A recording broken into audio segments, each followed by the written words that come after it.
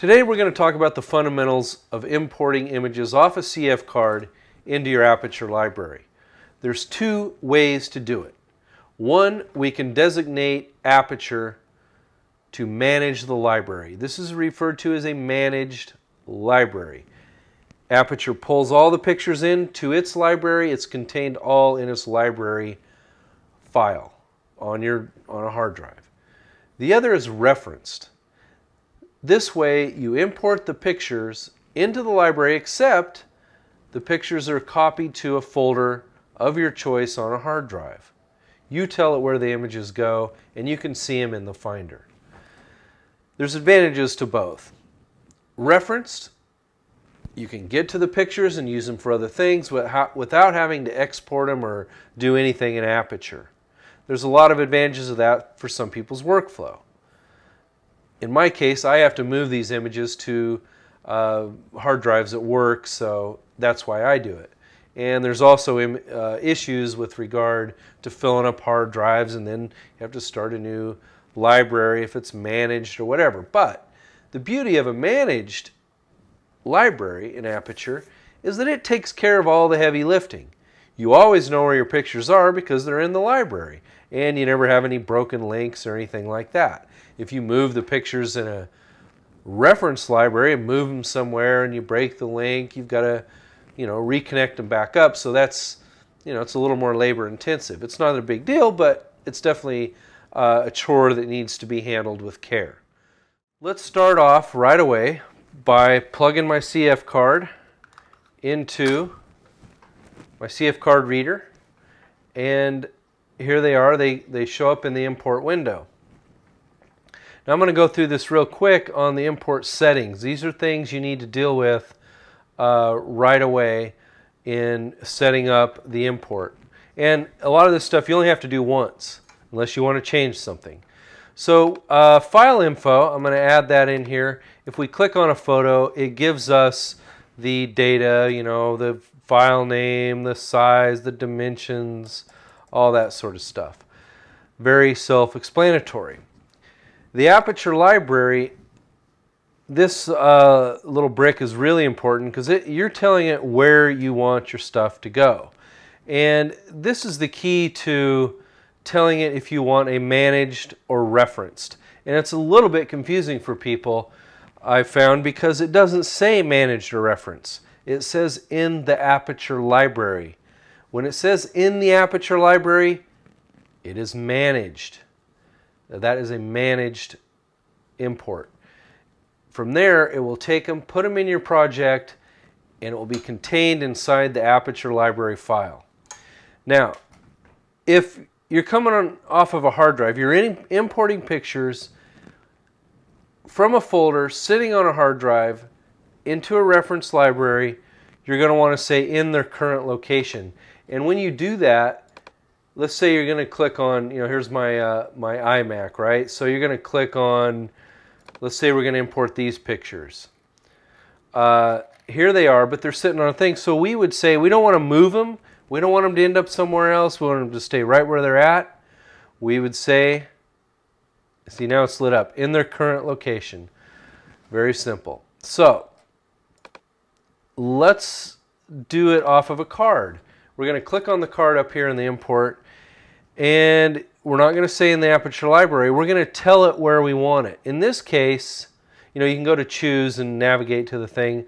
I've already done that, and I want it in 2011 personal folder. Now inside that folder, I don't want the images just floating around in that folder because I have a bunch of other folders in there. I want to say subfolder project name. Doesn't have to be project name. You can name it anything. You can do a custom name, or you could do one of their preset names. Project name means that it will correspond precisely to the name of the project. I think it makes a lot of sense. Perfect symmetry. Project name in the Aperture library, folder name on the hard drive. Makes perfect sense to me.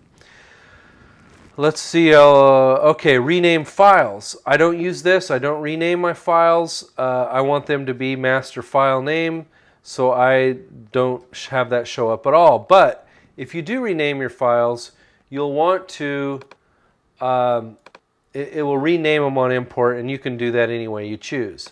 I'm going to unclick that because I don't want to do that. Metadata presets. You can see here I have a bunch of metadata presets. I can choose none and not have anything attached to these images, or in this case, I've already filled this out with the proper keywords and all that. I can have them attached to this import as on the import. Click import, boom. There. When I go look at them, the metadata will be there. Very simple. Let's see, after metadata, adjustment presets. Very powerful feature, which I rarely use, but it's really helpful if you have one type of a shoot, hundreds or even thousands of images that are all the same exposure, everything, and you want to add a set amount of adjustments. Let's say you want to add a little contrast, maybe a little curves adjustment, definite, whatever you want. You make that preset and you can select it here. The pictures, the way I shoot doesn't really like that. Every picture is a little different and I adjust them differently. It's not a one size fits all approach. It's custom. So we'll take that off and disappear that. File types. This is a useful thing. You can exclude videos, exclude photos, audio files, whatever. Let's say you shoot video and stills on the same card, but you know you're going to work on the video in Final Cut. Maybe you don't want them in your Aperture library. You would just hit exclude videos, and those videos would not be imported. RAW plus JPEG pairs. That's always a good thing to do, and there's a lot of different options there. Rob Boyer on his blog talks quite a bit about that. If you're curious about it, I recommend going there. He's an expert at doing that and has written quite a bit about it. In my case, I either shoot all RAW or all JPEG, so it's really not that big of a deal. So I'm going to disappear that. I don't need to see it. Actions are for Apple scripts, and I have an Apple script loaded in here for when I do big, huge, hours-long imports of thousands of images. I have a script in here that will email me and say, your Aperture import is complete. You know, I don't use that a lot, but I have used it, and it's pretty cool, I think, having Aperture email you about stuff. So I'm going to disappear that because I don't need that. Backup location, another very powerful tool. You can send it to 2 locations. In this case, we're sending one copy to 2011 Personal in my case on one hard drive. If I wanted to send it to my Drobo, I could navigate to that and tell it to send it there as well. But I don't do that. So I'm going to disappear that right now. And that's it. I've told it where I want it to go. I have set my metadata preset, and that's that. Now, one thing I need to do, and I could have done this before explaining all that, is I'm going to right-click on a project and say Duplicate Project Structure. And I do that because all my projects are the same. I have them set up with smart folders and things of that nature. So I duplicated the project structure. It's now an empty project, and I'm going to rename it. In this case, I always use the date. I hit the letters DT, which Typinator will automatically infill that style of date. I'll hit underscore and say Columbia Gorge. Now, you'll see it also corresponds over here. It'll say Columbia Gorge right here. That means it's going to go in the 2011 Personal in a folder named exactly as I have named this project with my metadata. And with that, we have to decide which pictures we want to import on this card. On a small shoot like this, it comes up default as all checked. They're check all, everything's checked. If you hit import, all the pictures will go in, but you don't have to do it like that. You can uncheck all and then maybe just select a few. You can select, let's say, basically half and say check all. You can take this selection and maybe select that many and drag them in if you choose. This is really helpful if you have more than one shoot or more than one project on a card. If you want to send half to one project and the other half to another, this is the way you do it. There's several ways to get there, but it's your choice. So with all that, it's very simple. We hit import checked. And you'll see these, the metadata is there already on all these pictures.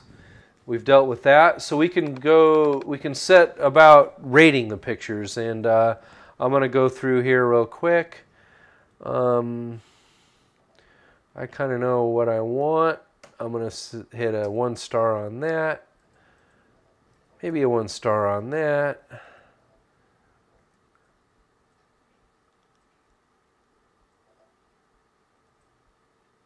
And I'm just going to rate these real quick.